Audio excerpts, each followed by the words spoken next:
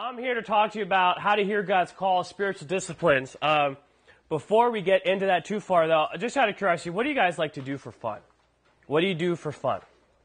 Exercise. Exercise, like what? Like calisthenics, like push-ups, pull-ups. Okay. And weightlifting. I do one sit-up a day. I get up in the morning, that's half. I lay down at the end of each day, that's the other half. So, as you can tell, I've worked very hard on my physique, which is probably a bad thing, and the bishop's probably going to get on me about that. So, let's move on. What else do you guys do for fun? Paint? Alrighty. What do you like to paint? Mostly music, instruments. Music and instrument. Okay. Anything else? What else do you guys like to do? Movies. Movies. Wonderful. What kind of movies do you like? Everything. Everything? Yeah. Okay. Yep. Play paintball. Play paintball. Okay. That's a great example. Okay. To play paintball, what do you need to play paintball? Gear. You need gear, like protective equipment. No. You don't mind getting plastered with paint pellets then? No. But you need a gun, because you're not throwing paintballs, are you? He's not helping me very much, is he? All right, let's go with this. One of the things I love to do, and it's probably show my age a little bit, I love to golf, okay? And when we talk about spiritual disciplines, if you don't use these spiritual disciplines, it's like trying to play golf with just your putter, okay? It's like if you don't practice spiritual disciplines, it's like playing the game of life with just your putter. It'll take an awfully long time. It makes things very difficult. So why are they important? Well, this is, I don't want to waste your time. This is to answer okay, so what? Why do we do these things? Well, there are a couple of different things. We're going to focus on 4. First one is, their spiritual disciplines help us to grow with God, okay? Spiritual disciplines help us to grow with God. They, whether or not you want to call it a relationship or a leadership relationship, kind of a thing with God, it helps put God into your terms, okay? It helps you to know God better. They help us to develop our relationship. They help us to learn the Bible more and more. They increase our knowledge. They increase just, for lack of a better term, our intimacy with God. It's just very important. But not only do they help us grow with God, do spiritual disciplines help us to grow with others, okay? Over and over and over again in the Bible, we see this. We see these relationships work hand in hand. It's not just a vertical relationship with God that we're focusing on, but God affirms time and time again that we also have a relationship with each other. When Jesus talked about the greatest commandments, the first one is to love the Lord your God, but the second is to love your neighbors as yourself. And so there's a vertical relationship that we're working on, but also a horizontal relationship that we're working on. Next thing, spiritual disciplines help us to avoid and respond to sin. Okay, some of these are very targeted to specific sins and to respond to them, to avoid them, to give us tools to combat the temptation that they may present for us. And finally, the last one is to discern God's direction. Okay, and that's what you're here for. The problem, the issue that we have with discernment is it's not often very difficult, not because you got the good angel and the evil devil, but you got the good angel and the good angel. You're often choosing between two goods, and that's a very difficult thing. We were talking about seminaries and, what one to choose and, whether or not to choose to go to Duke or to MTSO in Ohio or Asbury. All these seminaries are good places to learn more about God. And so you're not choosing between, a seminary that is God and a seminary that's of the devil. You're choosing between two very God-honoring places, and that presents a very difficult task, especially in terms of deciding what God is calling you to do, which, as Kathy talked about this morning, God calls everyone to something. God calls everyone to something, and what your task is to discern whether or not God is calling you to a special form of ministry that is ordained ministry. And so that's what these tools help us to address. Now, we're going to separate these into 2 categories. The first one are disciplines of engagement. You can hit the next button.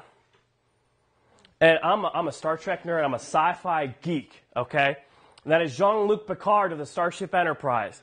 And anytime he sets a course, he says, engage. And so that's why I have his picture up there. I love Star Trek. I'm going through Star Trek Voyager right now on Netflix. It's wonderful. So disciplines of engagement, okay? These are kind of sort of obvious things. These are practices where you do something. These are practices where you do something. What are some examples that you can think of maybe that are disciplines of engagement? Yep. Fasting. Hey, this is to keep you engaged. Piece of candy. That's a little ironic. But it is what it is. Okay. Fasting, yes. What else?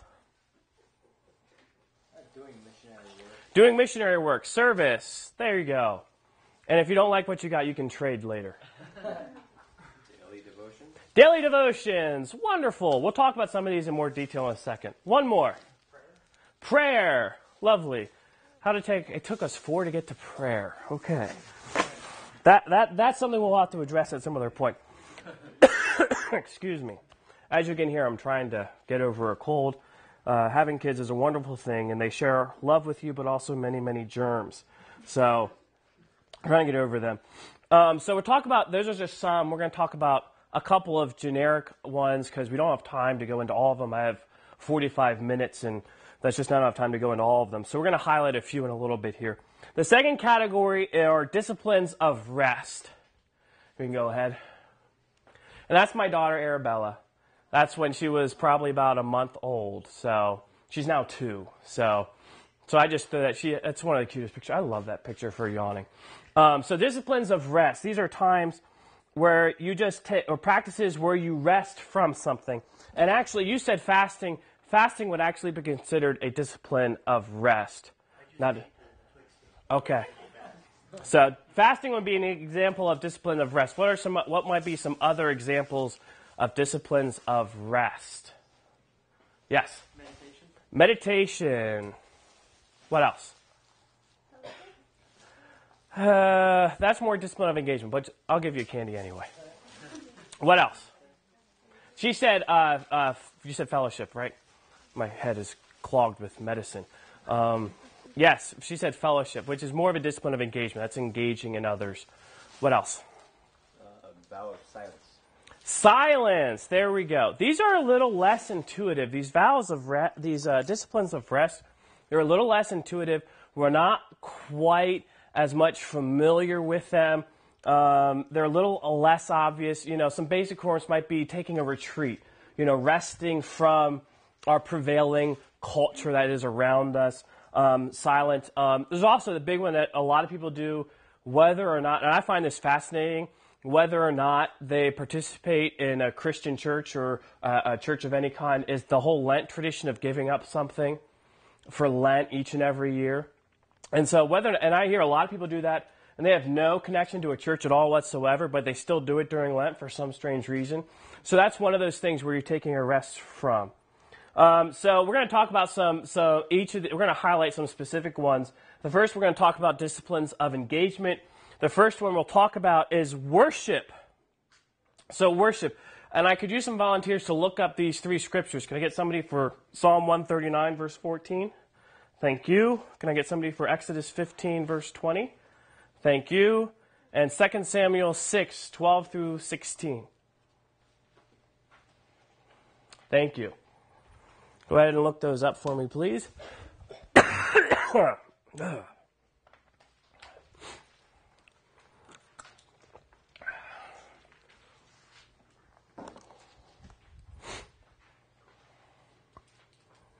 Wonderful. How are we doing here, guys? Are you ready to go? Yeah. Go ahead. You have Psalm 139, correct? Yep, 139. All right, go ahead. I praise you, for I am fearfully and wonderfully made.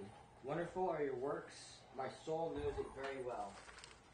Thank you for reading scripture. Oh, okay, go ahead. Then Miriam, the prophetess, Aaron's sister, took a tambourine in her hand, and all the women followed her with tambourines and dancing. Yes, worship, dancing. I don't dance in church because it's just ugly. I don't do dancing. But if you want to dance, feel free. The Lord said you could make a joyful noise, not ugly dancing steps. So 2 Samuel chapter 6. I'm really confused with this one. Okay, did I have a typo? I don't know. The King David was told. No, you're right. The Lord has blessed Obed-Edom's home and everything he has because of the ark of God. So David went there and brought the ark to the city of David with a great celebration. After the men who were carrying it had gone 6 steps, they stopped and waited so David could sacrifice an ox and a fattened calf. And David danced before the Lord with all his might, wearing a priestly tunic. So David and all Israel brought up the ark of the Lord with much shouting and blowing of trumpets. But as the ark of the Lord entered the city of David, Michal, the daughter of Saul, looked down from her window. When she saw King David leaping and dancing before the Lord, she was filled with contempt for him. Okay. That last sentence, where it goes into a different context. But these different verses talk about different ways that we worship, okay? It's not just, it's not always sitting in church and we stand up and we do the call to worship and we sit down or we sing a hymn or we sing a praise song or we have keyboards. Worship encompasses a variety of different contexts, a variety of different things that you can do. But it is a basic discipline that we need to do not only to engage in God, but again, to engage with each other. We must connect with others to be the church. If somebody were to ask me, do you really need to go to church in order to be a Christian? I would say to them, I'm almost assuredly sure that the answer is yes, because you find so much through the Scripture the value God has for the fellowship that we have with each other. You cannot just be an island unto yourself and have the basis be a strong, valued Christian, because there is a necessity in Christianity, in the Word of God, to relate to each other. Not just in worship, but in other things, but this is one of the primary components, is that there is something to worshiping with each other and worshiping God with each other. As Jesus said, where 2 or more are gathered in my name, there I am in their midst. Okay? And that's very important for us to remember. Some suggested practices that you might consider, and we'll have some suggested practices for all the ones we're talking about. This one is not that hard, and that means being a part of a congregation you connect with. And this can be incredibly difficult during the college years. During the college years, it can be very difficult to maintain a solid connection with the church. I lived and grew up in Harrisburg. I went to school at Penn State, and it was very difficult to maintain that connection to my church at home in Linglestown in Harrisburg. So I had to invest in a different church. And so I invested at St. Paul's UMC there, right in the center of town at State College, and participated in the Wesley Student Fellowship that we have right there, right next to the church. And so you need to find some sort of connection to express this worship, to express this connection that we have with God in the context of other believers. So it's just, I can't underestimate overemphasize how important this aspect is, especially in the college age years, to maintain this idea of fellowshipping with one another, to worshiping God in the context of a congregation. It's just a crucial thing. Okay? The second one is prayer. This is another biggie. Okay, so we have 2 more scriptures. James 5, verses 13 through 16, if I can get a volunteer. How about somebody else? Let's try to spread this around. Thank you. James 5, 13 through 16. Matthew 6, 9 through 13. Thank you very much. And so when we talk about prayer, we're going to talk about different forms of prayer.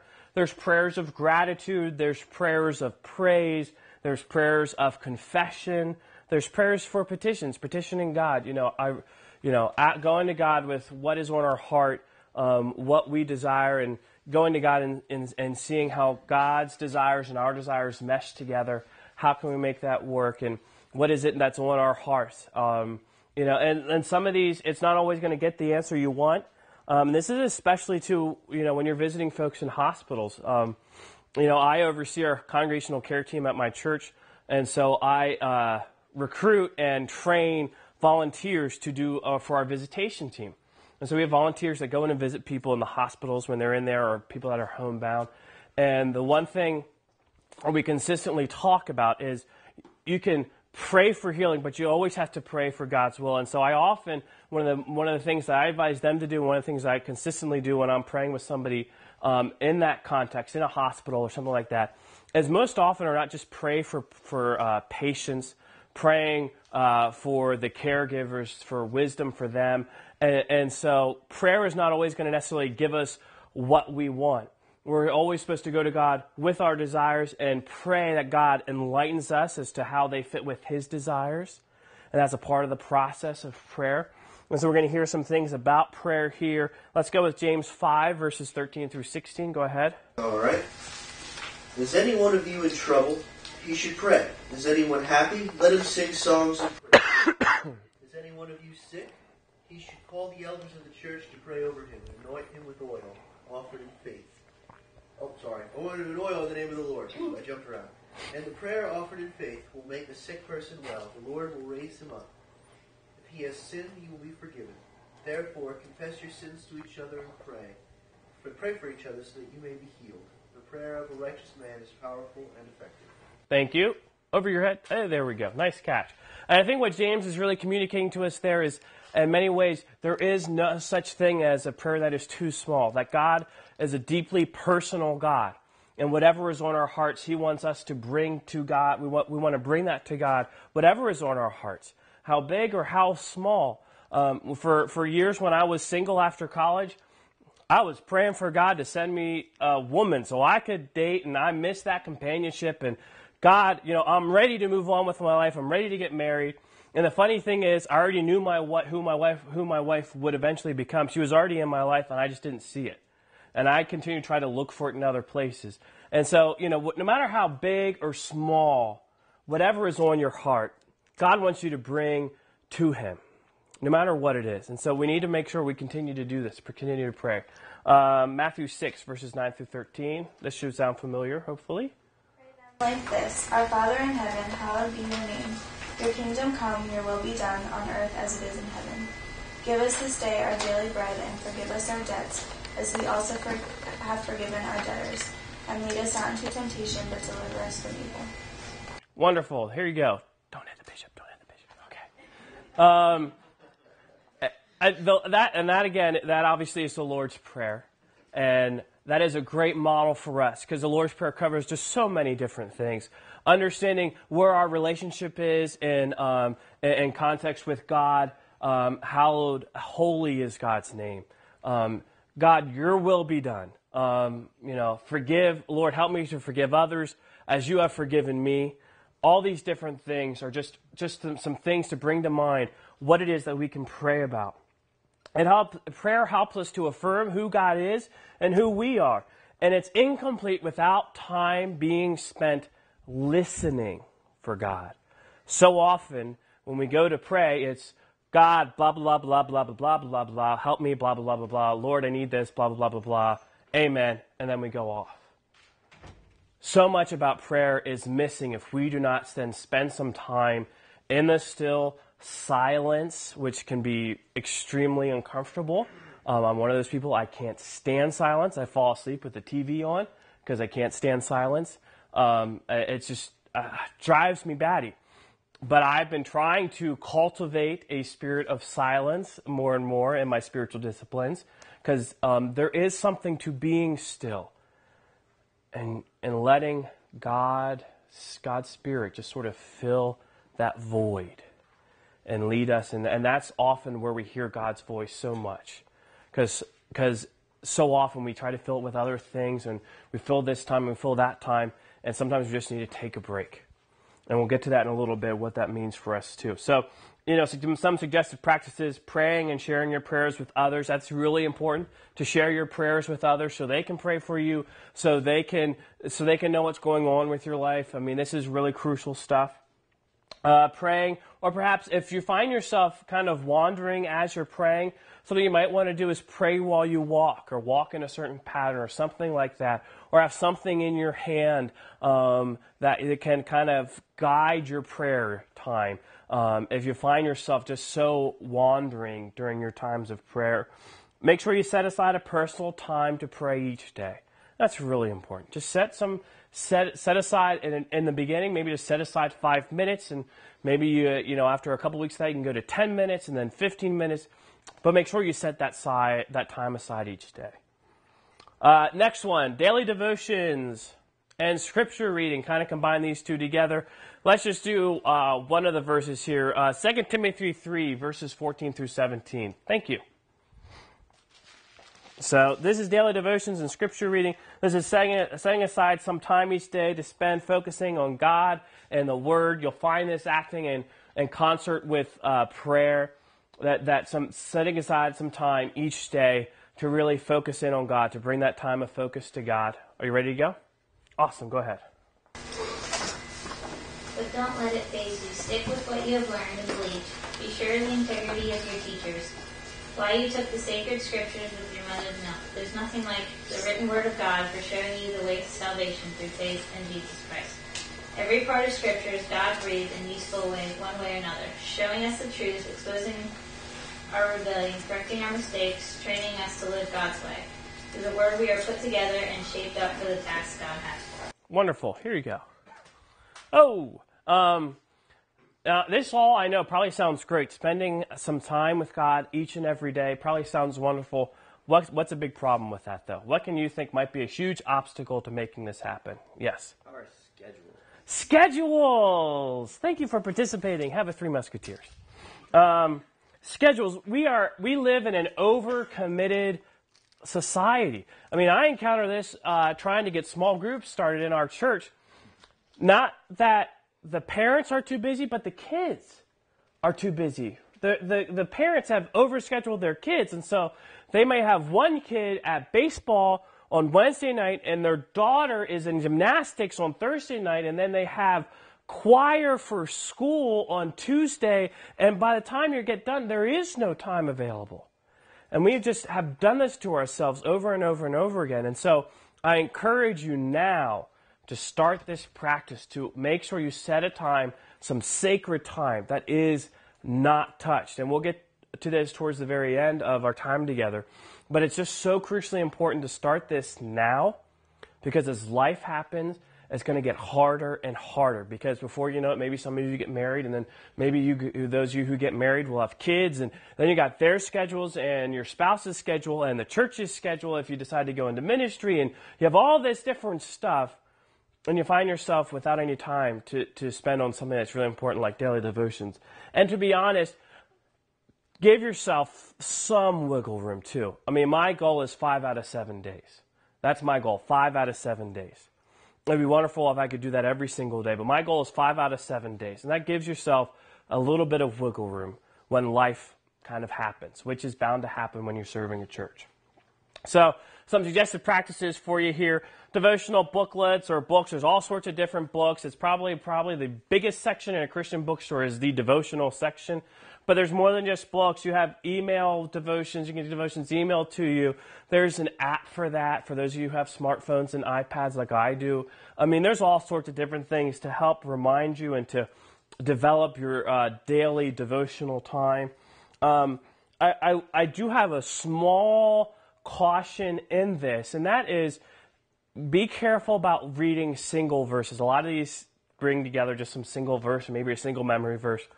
And just a word of caution with memorizing a single verse is that can bring it incredibly out of context. And so what I always advise people to do, especially in terms of spending time in Scripture, never just read one verse.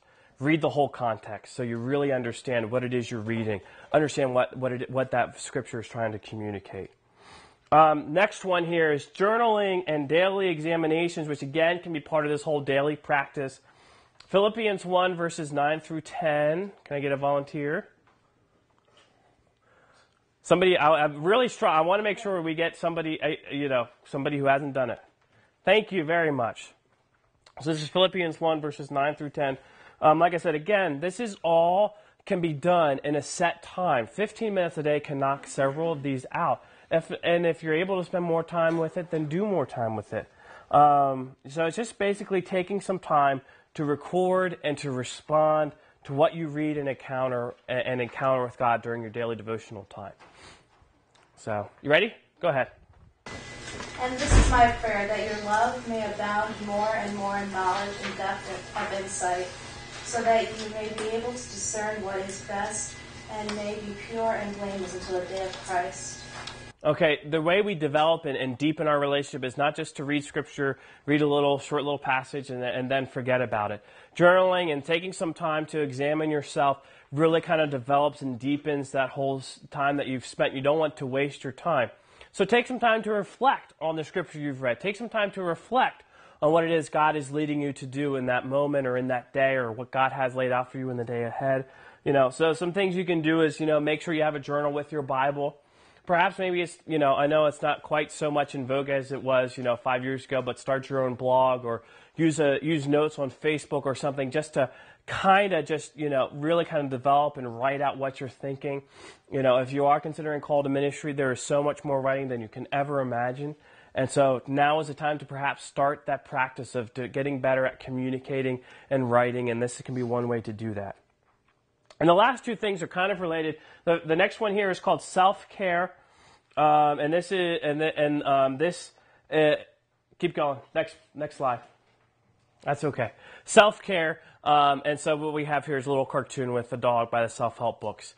The book says, "Stop circling and make a decision." Okay, so how to take care of yourself. Okay, this is really important. How to take care of yourself. Okay. Glad to know the dog joking. If you haven't ever owned a dog, all they do is like to circle around until they decide where it is they're going to do their business. And so if I can have somebody read for me 1 Corinthians 6, verses 19 through 20. Thank you. And then ways to kind of work ahead. Can I have somebody else look up 1 Corinthians 12, verses 20 through 25? Thank you very much. That's 1 Corinthians 12, verses 20 through 25. And we'll use that here in a second. So this is self-care. This is seeing yourself as having value, understanding that God values you, and so you should value yourself.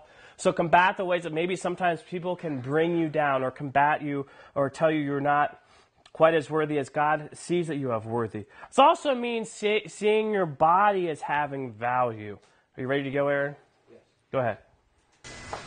What, do you not know that your body is the temple of the Holy Spirit which is in you, which you have of God, and you are not your own? For you are bought with a price. Therefore glorify God in your body and in your spirit, which are God's. Okay, so part of this is understanding that you have a mission, that God has a mission for you to do, and you can't do that if your body is wasting away. And so this means in many ways exercising and eating sensibly, trying to make sure that you're taking good care of yourself. Means make sure you have relationship boundaries, so you take care of yourself emotionally, so you don't overinvest in someone or become codependent on a relationship or on a human relationship of some sort. Though you're so dependent on this other person that you have made this other person you're in a relationship with an idol, which can really happen far quicker than you realize in a significant other relationship. So make sure you have those kind of boundaries. It means taking some time to rest and keeping the Sabbath, which we're going to talk about that later here in a second.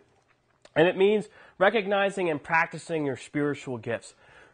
Basically understanding that, yes, God has given you spiritual gifts, and so God wants you to use those. And so you are a valued part of God's ministry, whether you're ordained or not. This is a part of who you are as a brother and sister in Christ. And the next one is kind of similar to this, and that's group care. Can you read that scripture for me, please? 1 Corinthians 12, verses 20 through 25. As it is, there are many parts, but one body. If the eye cannot say to the hand, I do not need you, and the head cannot say to the feet, I don't need you. On the contrary, those parts of the body that seem to be the weaker are indispensable, and that the parts that we think are less honorable we treat with special honor, and that the parts that are unpresentable are treated as special modesty. While our presentable parts need no special treatment, but God has combined the members of the body and has given greater honor to the parts that lack it, so that there should be no division in the body, but that its part should have equal concern for each other. Okay, and so what that scripture teaches us is that, this is a really old picture. This is my group of friends that I've grown up with, and I'm still friends with almost everyone in this picture, except for the girl sitting next to me who's an ex-girlfriend. So just ignore that. But everyone else, my brother is in that picture. One of my best friends is sitting right in front of me, who I still talk with, and he's actually going through a divorce right now. And so trying to help him as best I can. I can't emphasize enough how important fellowship is. My wife's sister's in this picture, actually. She's the one on the edge of the couch. It's just really important, and I'm still friends with this. And this is, I believe, 10 years ago. And I'm still friends with all these folks. And at that point, we had known each other. Obviously, I've known my brother most of my life. He's only a year younger than me. But the guy with the real goofy smile on the front, I've known him my entire life. We grew up in the church, in the same church together, and we still talk and hang out. I can't emphasize enough how important group care is, to invest yourself in a group. Because as we said, each of us has spiritual gifts and abilities that God wants us to use. And as the scripture said, those are meant to be practiced in the context of a body. And if we're not participating in the body of Christ, that means other people are missing us, that there is a void left unfulfilled because we're not doing what it is that God has asked us and desires us to do. And so we all need to participate in some way, shape, or form, because if we don't, then there's a void in other people's lives and the ministries of God that is meant for us to fill, okay? So, some of these things, you can form a small group, which is a part of a church. You can form a small group amongst friends. This is what we were. We were friends that we just continued. We grew up in youth group together. We continued to hang out. We've gotten each other through a lot of hard times. We got each other through great times. Some of us have kids and, helping us through that process. And like I said, my one friend right now is going through a divorce. And so we're trying to be there for him and do the best we can to get him through this very sad time that's going on in his life. Next thing is service, which we talked about a little bit. I'm actually going to try to cycle through these a little bit quicker because we're running out of time and I have only 4 minutes left. So service here, you have the scripture. I'm not going to look those up. You can look those up on your own.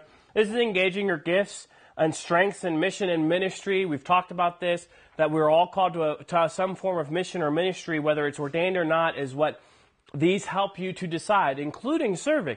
And sometimes serving and deploying your spiritual gifts and abilities is a little bit of trial and error. Giving something a shot and seeing if it works. And, whenever I talk to somebody who's interested in youth ministry, when I used to be a youth pastor, when somebody came to me and said, I want to be involved in the youth ministry, I didn't sign them up to be a small group leader that day. That's not what you want to do. You give them a little bit of a taste. You bring them to a retreat or to creation or to a fellowship event and just see how they interact. And some contexts are great and some aren't. Our one youth leader was great in small group ministry, but couldn't stand going on retreats because he didn't like all the pranks that went on. It was just not his cup of tea. He thought that was just not what he was up for. But he was great in terms of being a small group and helping a small group. So understand your spiritual gifts. We talked about spiritual inventories this morning already. So all these different things help us to go. Those are disciplines of engagement. Quickly here, disciplines of rest, retreating, solitude, silence. These kind of all go hand in hand. And that means resting from our culture, resting from sound, resting from other people's company. I know we spent a lot of time talking about how important it is that we relate to each other, but there is some time where we need to just disconnect ourselves from all of our relationships to more fully focus on God. Okay, so the next one is unplugging. You'll find that scripture there. That means perhaps, you unplug all these devices, your iPads, your phones, you turn them off, you let them go, you don't respond to them, just to be able to really more fully engage in your relationship with God and whatever spiritual discipline you're going to be practicing in concert with that. The next one is fasting, which we talked about. Yes, fasting doesn't mean eating fast food, okay? Okay, fasting, and it's not just necessarily in terms of food, but it can be in terms of other things as well. Fasting from a particular kind of food, that sort of thing. An important thing here is you don't advertise what it is you're doing. Scripture over and over again it tells us very clearly that when you do these things, it's supposed to be between you and God. This isn't time to advertise the fact, I'm giving up chocolate for Lent. And aren't you so proud of me? It's not a bragging time. It's about quietly doing something that's going to bring your life in more focus with God, okay? And finally is the Sabbath. And this is the one I really wanted to spend some time on if we can. If God needs one day out of 7 to rest, then so do you. And it really, this is one of my personal sort of soapboxes is I can't stand it when I go to or talk to somebody, or especially those we just did we did the first half of our DCOM district committee interviews for candidates of ministry, and I consistently ask, what day do you spend resting? And this is very important, and you need to do this now, because the longer you wait to pick a day where you don't do anything involving work or anything like that, where you take some time to simply rest and work on your relationship with God, and perhaps work on your relationship with God with others, your family or friends or whoever, it's going to get harder to do this the longer you wait. It's going to get harder to do this the longer you wait. Right now, my day of rest is Friday, so I don't respond to any phone calls from people from the church on Friday. I don't respond to any emails from people from the church on Friday. Nothing. I take that day of rest and completely unplug. If there's an emergency, they'll leave a message, and I'll check the message. And if it's something that needs my immediate attention, somebody's in the hospital, and we're going to unplug this person from life support. Can you please come in to pray? That's an emergency situation that I need to go and take care of. But I make sure I get that time of rest some other time the following week. But I go and take care of it. But you need to start this practice now, because the longer you wait, the harder it is. And so make sure you take a day of rest, no matter what it is. Just make sure you do this. I can't emphasize this enough. If you don't do this, you can get burnt out very quickly. You can lose your energy without realizing that you're not taking care of yourself. So make sure you pick the same day every week. That's something that you need to do. Because if you flip-flop it every week, then it's hard for the church to hear, or whoever it is that you're relating to. It's hard for them to understand. It just makes things a whole lot clearer. But you need to do this. You need to make sure you keep that Sabbath day holy.